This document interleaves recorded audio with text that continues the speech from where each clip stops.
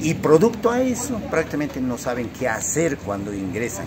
A veces por corazonada o a veces por amigo o grupo se han presentado, se ganó y hoy pues el resultado. Quien pierde es la población, porque si no hay un plan, si no hay una estructura, va a ser difícil. En todo trabajo siempre hay una organización política y el partido político, columna vertebral de una gestión.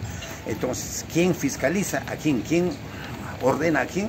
Prácticamente es solamente un grupo de amigos. Eso es lo que está pasando. ¿El agua está fracasando en los cargos que el pueblo le ha dado? Efectivamente, porque no tiene equipo.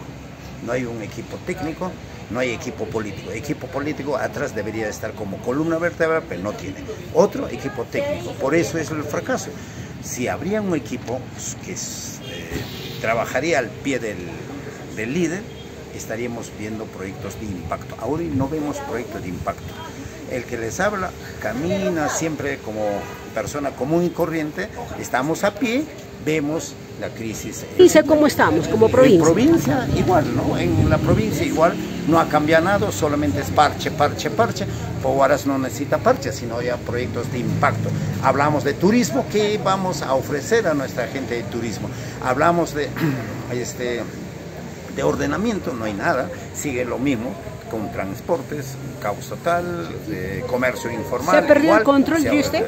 Entonces no hay autoridad, no hay principio de autoridad. Aquí no están trabajando tanto ejecutivo como también los regidores que realmente deben trabajar, hacer uno solo.